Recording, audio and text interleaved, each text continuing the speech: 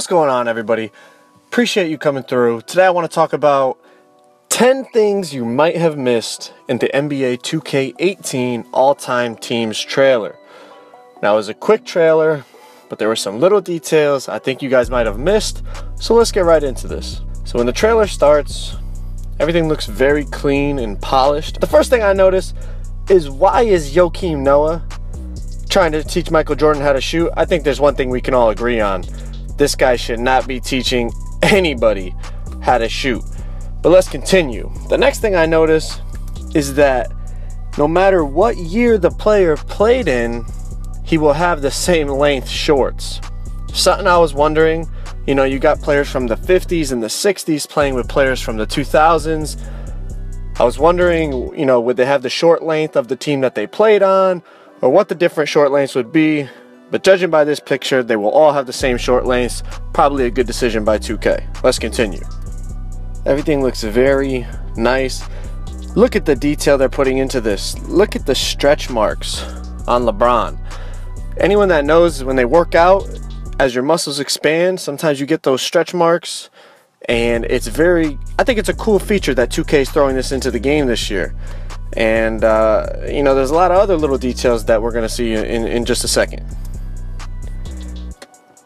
Trailer continues, and here's another little detail. Look at the vein on Jordan's head. It just looks so realistic, and I like that 2K's putting that time into this game. Next thing we notice, look at LeBron's body type. And now, look at Grant Hill's body type. It looks like this year might be the first year where they really have player-specific body types. And I think that is a very, very big feature for anyone that likes, you know, my team or association or anything like that. It's great when they have those little details because it just gives it that genuine feel. Next thing I noticed that I'm not too happy about, these guys have on 2K generic shoes. Yes, it goes with the team colors, but these are not nobodies in the game. This is Isaiah Thomas and Allen Iverson with 2K shoes on. You're telling me you couldn't get the right shoe brand, at least, that these guys used to wear? Maybe it's some licensing issues. I don't know. To put 2K shoes on these guys, it's a little disappointing, to be honest. And they're not the only ones with 2K shoes on too, if you pay attention throughout the trailer. But it goes on, and honestly, everything looks very, very nice. All the player builds look great. The animations, everything looks very polished. Now, this is something I was worried about.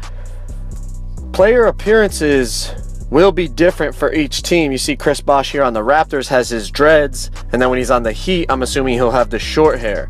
But it's good to see that they change the appearance of the player depending on where he was at in that point in his career. I hate seeing, for example, if they had the Chris Bosh with the short hair when he was on the Heat on the Raptors. Yes, it's Chris Bosh, but that's not what he looked like when he was on the Raptors. So I'm glad they made this adjustment.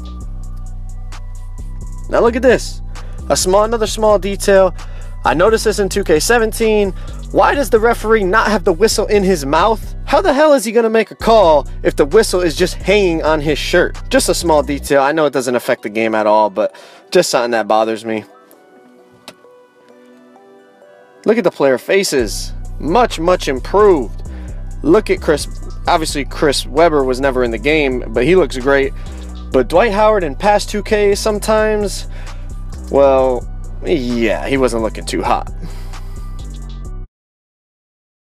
Some same animations as 2K17. Obviously, they're not going to change everything, but look at this.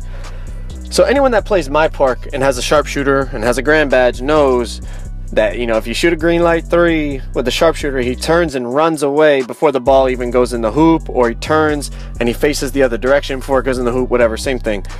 So now it looks like Allen Iverson's doing it on this shot. Obviously, this ball is not in the basket yet.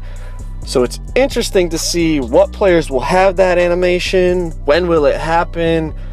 Could they turn and do a swaggy P where they turn and run and it misses? It'd be interesting to see. But those are 10 things that I noticed in this trailer that I think people might have missed.